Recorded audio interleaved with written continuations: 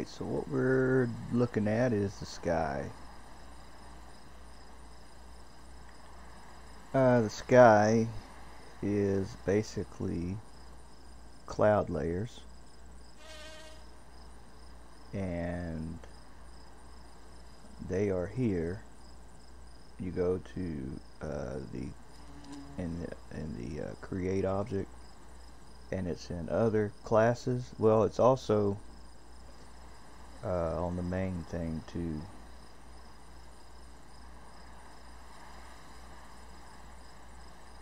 In environment, you got cloud layer and you got basic clouds. Now this is cloud layer, the one that I picked.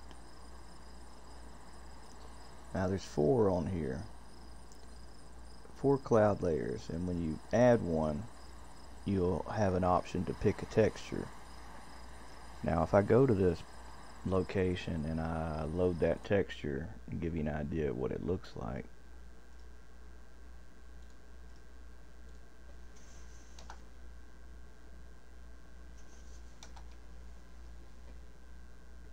Let's I picked the wrong damn thing.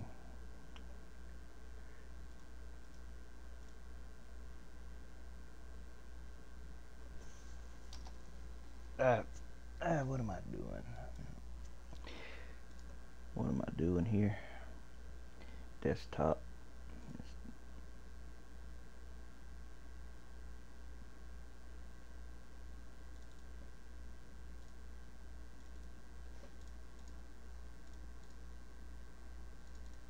Now this is Small Island. Small Island, well this is Ukraine track, but Small Island has its own sky stuff in it too. But if you go into clouds, I'm looking for the one that I got loaded here. Okay, this is the one that I got loaded. I don't even see anything. Oh, it's still loading. I think it's an 8K texture maybe. I'm not sure. It's taking a long time to load, ain't it? Let me open with my photo editing.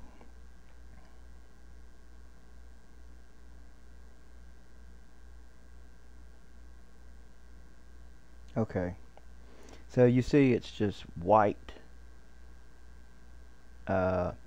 It is tileless, meaning like I went to filters, map tile seamless, so that it doesn't have any seams around the edges. And you see the checkerboard background means it's transparent, which a JPEG can't be transparent. Only like a PNG file can have an alpha channel, or a DDS file, which if you're going to make your own sky, I would do like a 4K, at least 4K, 4096 by 4096 is what I would pick. I'd go to new, put 4096 by 4096, and right click on it if you're using GIMP and say add an alpha channel, and just start you off with just like a white, solid white color, and then get you an eraser. Now this has different I know you can't see that. Hell, I can't even see that. Let me make those larger. I don't think I can make this little box any larger though. But you got these different brush types in here that you can, you know, start erasing depending on how much force hardness. Depends on how much it erases, which you could do something kind of like this, I guess.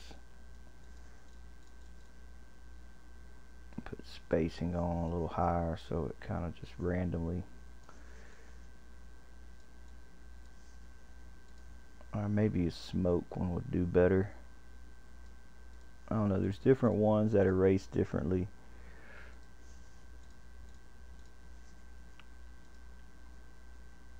I think smoke would be the best one. There's one in here for smoke.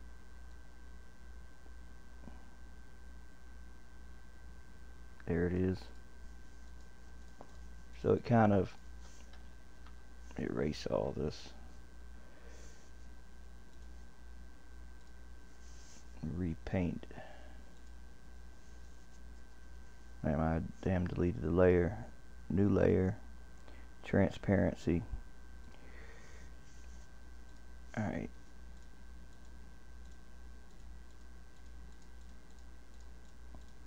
So yeah, you can see how this kind of starts to look like, you know, clouds a little bit.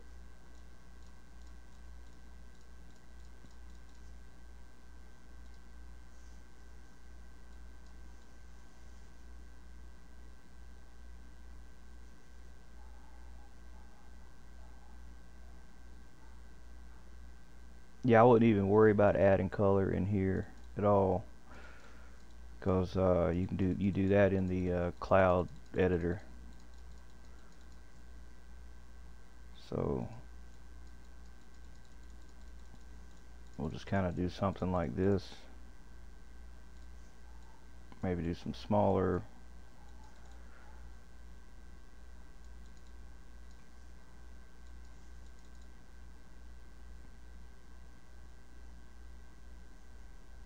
And see where you see checkerboard, that's completely transparent. Or not completely, but transparent. Completely transparent would be like all checkerboard with no grayish at all to it. But you kind of get an idea of what I'm doing here. So then you would go to filters, map, tile seamless. That'll get rid of your seams. Now we'll export this as a DDS file, and well, I guess I'll put it in the level that I'm actually in now instead of I'll just stick it in the regular art folder, and I'll just call this mysky.dds.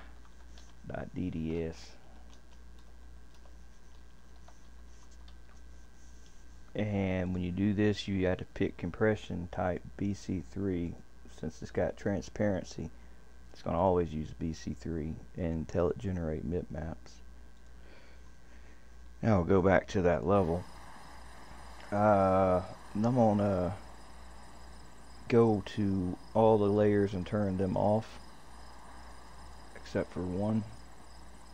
And this is the one, the texture. I'm going to pick that one that I just made. Yeah, there it is. So this is the one that I just made. Right here. This is the one that I just did. And I got the time of day changing so quick so you can see the different color changes and stuff. But this is the exposure. And see, you see those are the little ones that I just did. Like you saw me do those little ones right there, the little small holes. That's what that is. Now if I didn't tile it seamless, you'd see a line going through where one end stops and one end begins. And like I said, in here is where you can adjust the color, and you can make whatever color you want. You know, make some alien planet if you want to, some weird colors and whatnot. But you may not see the color until you change the exposure, that you get the right color, darkness or lightness. The coverage basically is how much it's erasing, which it doesn't quite look right. It's more like alpha clip than it is an alpha blend. It doesn't look good when you erase too much of it.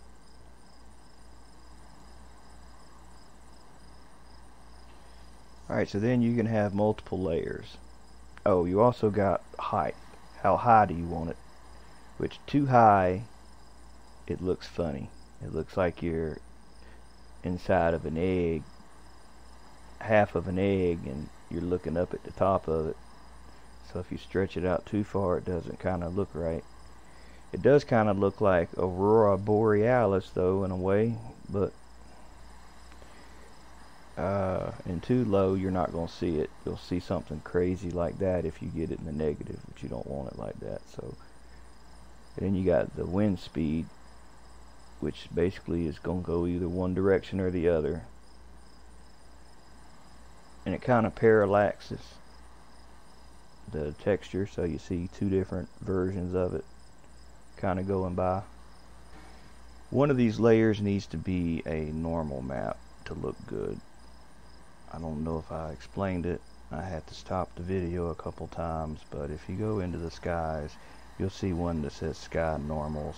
You may have a different one in your level, but when you add it, it'll give the illusion that it is more of a 3D texture up there that is floating around. I don't really know how to explain a normal map other than it's a shader that gives something depth. But you should be able to tell they got that funny color. Like if you look at one of the textures, they have this, let's see if I can navigate there quickly. No, I didn't save the damn link. Alright, so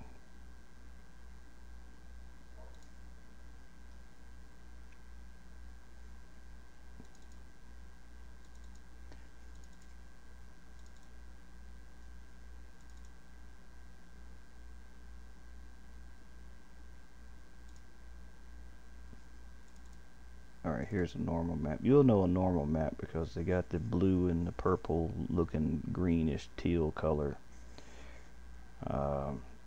That's how you can tell when you're looking at a normal map.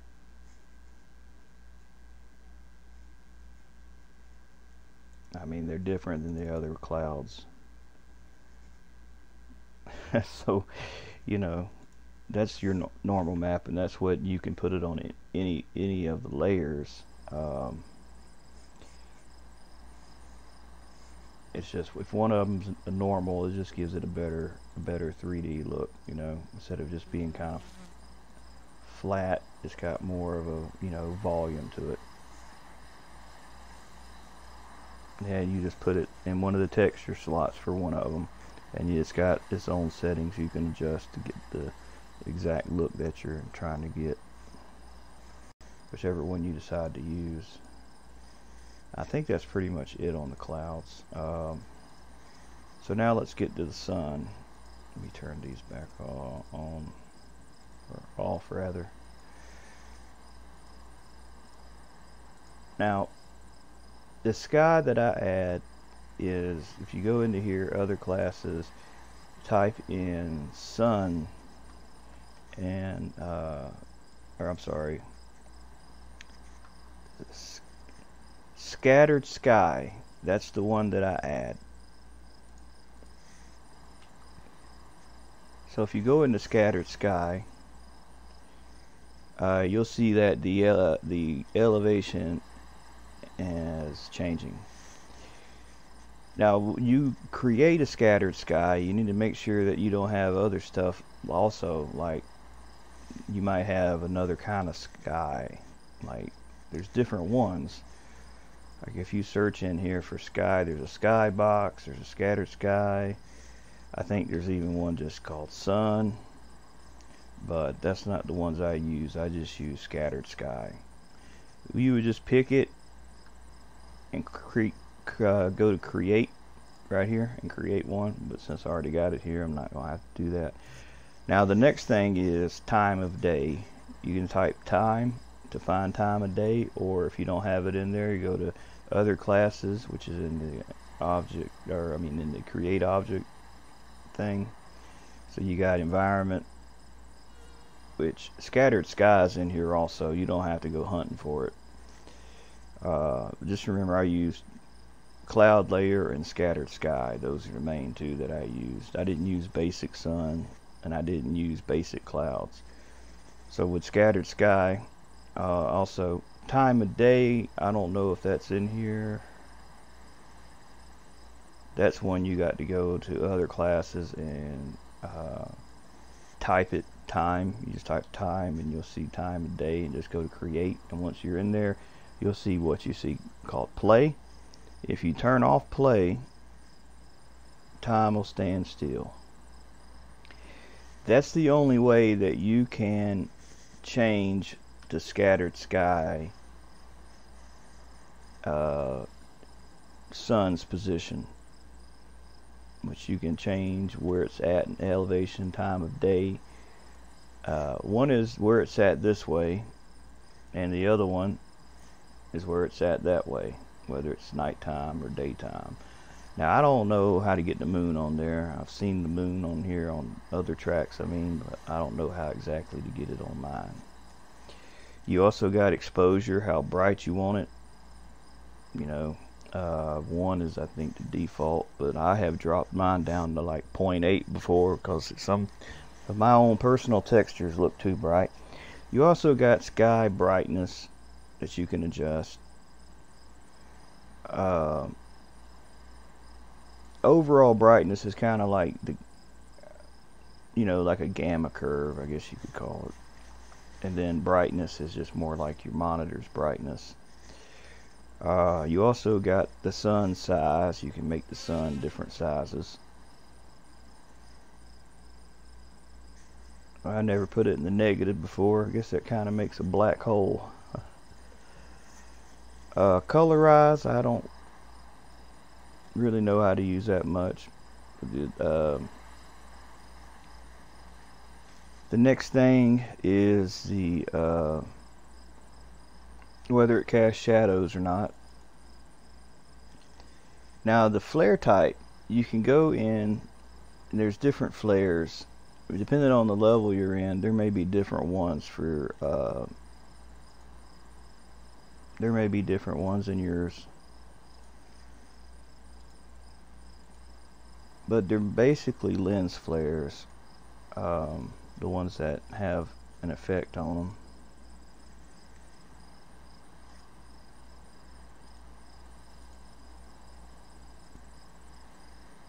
Then you got where's it at? You got the size of the flare, depending on how much of a lens flare you want. Occlusion scale, I guess that's like the intensity. One's the intensity and one is the scale of the actual like you can have a larger scale, one with a lower intensity, or higher intensity, depending on how much intense. It'd be like if you're like out in space and you're close to the sun, I'd imagine. Which, the sun size, like I said, you can change that. I don't know about this, that stuff there, the me scattering, whatever. Shadow type, I've never fooled with this, to be honest, the different types of shadows. In fact, it won't let me change any of this, so I don't know what that does. Texture size, that would probably be the texture resolution for the shadow map. Yeah, I just saw something change over here. Let me change it down real low, like 128.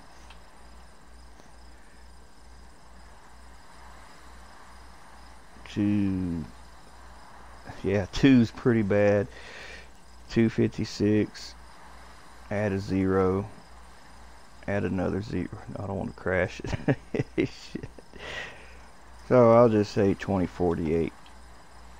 Yeah, you probably won't be able to tell, like on some things. It depends on how much it's casting the shadow and on what type of surface. It probably depends on the type of how good it's going to look.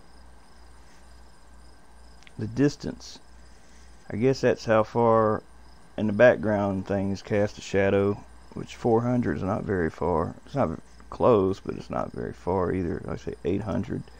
Yeah, I saw shadows appear on things back there. 2000. Yeah, now things way back there has got a shadow. That'd be good for folks wanting to make them videos for YouTube, I guess. Like those, make the shadows more realistic. Shadow softness. Has it got a hard edge or if it's got a soft edge? Oh, now you'll be able to tell the resolution on this. This is where it's casting on here. See, resolution, texture size, 128, 124, or 1024. Yeah, you see the stair step? 2048. It's getting a higher resolution. 4096, 8192. You should probably start messing with your performance. You got it like that. I don't know how intense these shadows are. Intense on the performance. Number of splits.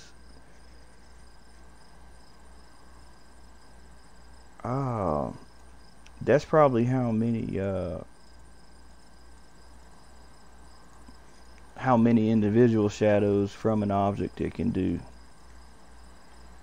But it'd be in one light source. I won't know where that would really make much difference, to be honest. You probably can adjust all the different lights, and I would think, to have different ones like that. I don't know.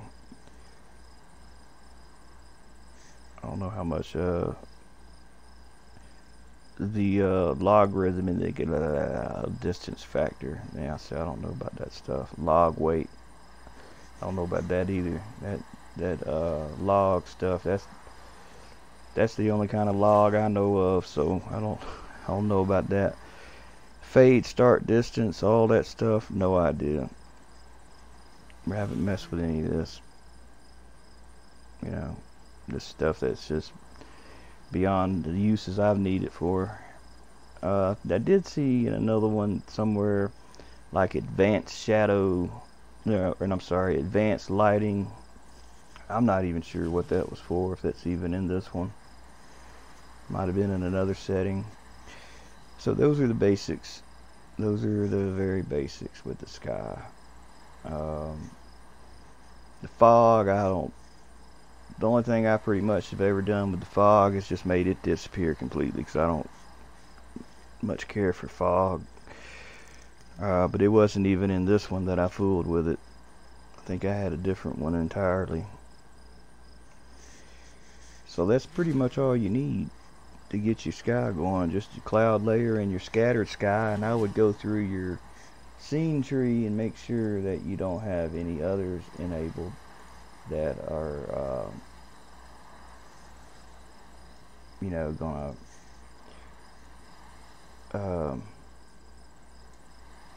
conflict with each other. You know what I mean?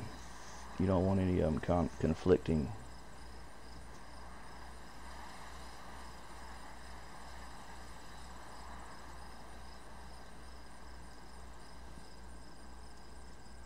If you go over to the directory, I might have already went in here, but like you got, let me go to one of the ones I know the game's got, which just says Outrun, but it's actually Small Island.